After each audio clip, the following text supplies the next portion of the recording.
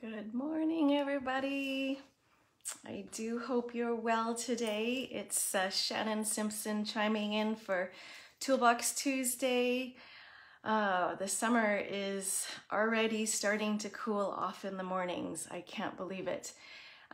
It's August 16th today, and I wanted to do a little shout out. Thanks for joining me today. If you're joining me live, that's fantastic. And if you're chiming in for the replays, thank you. I appreciate you taking the time to do that. We are moving towards September. I don't know about you, but I'm already in back to school a little bit, thinking about school schedules and everything. But I wanna shift gears to my topic today, which is connection. I'm dedicating this Toolbox Tuesday to an old, amazing boss / friend, Lou Gillette Scheffler. Today's topic is connection, near and dear to my heart. This weekend, Marty and I hosted an awesome party in our home, a dance party, which we absolutely love to do. I have been told for a long time, and something that I absolutely love to do is bring people together and connect people.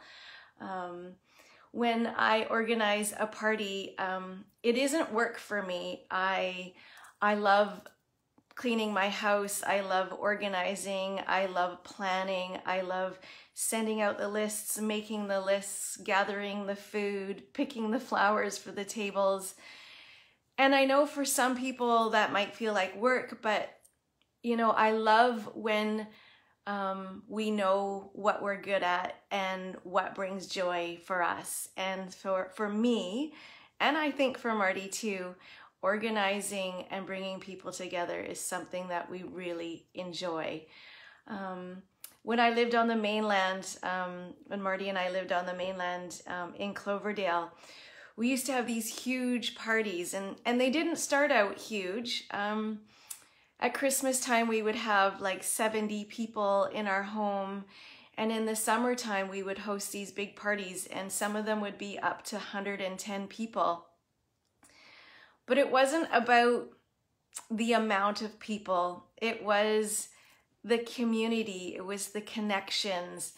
I would always say to Marty, I love the fact that all my different groups of people come together and have gotten to know each other. And now when we host our parties, that everybody is looking forward to seeing each other because all of our friends know each other now. Friends and family. And so our parties really became, and even here on Vancouver Island, are starting to become a little bit like a reunion of sort.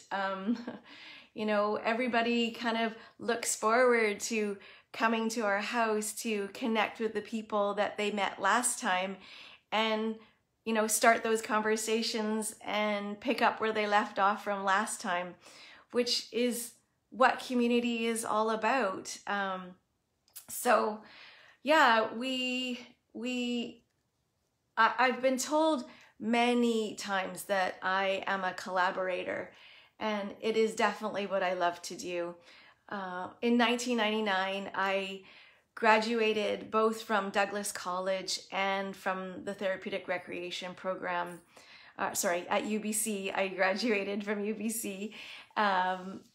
With my Bachelor of Human Kinetics, and Douglas College in the Therapeutic Recreation Program. And one of the things that we talked about in the TR program often was about making your job your leisure.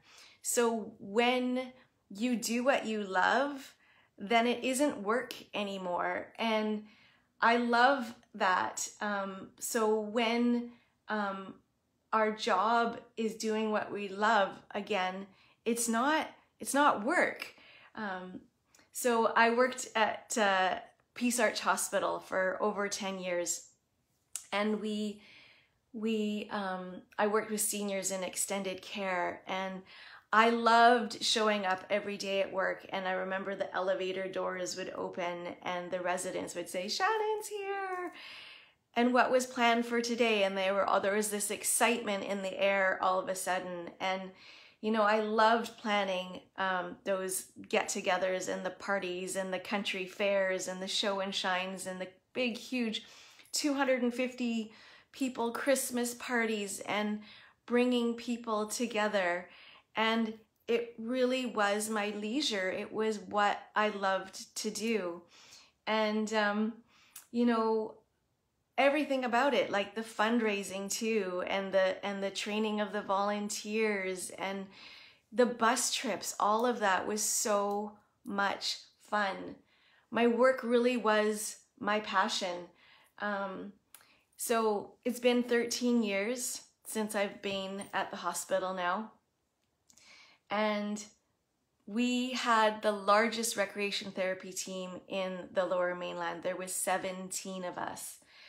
And my boss, Lou, bless you, Lou, she inspired us to create amazing programs. Not only did she inspire us to create amazing programs, she inspired us to believe in ourselves because she believed in us. And, you know, Lou passed away 8 years ago of a disease that I know oh so well. But even though cancer took her physical body, her spirit still lives within our hearts.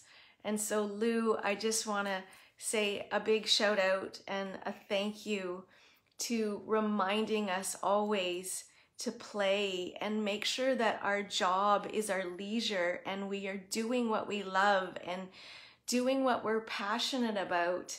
And, you know, Lou was dedicated to showing up on the floor, and if we didn't go for coffee, she would be like, "Why are you not at coffee?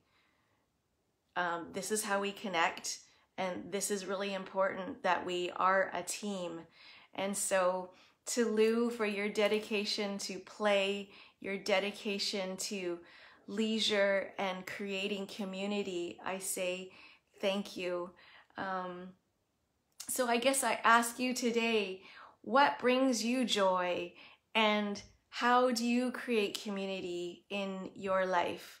I know I love throwing our parties and I love bringing people together and I love showing up here even though it scares me.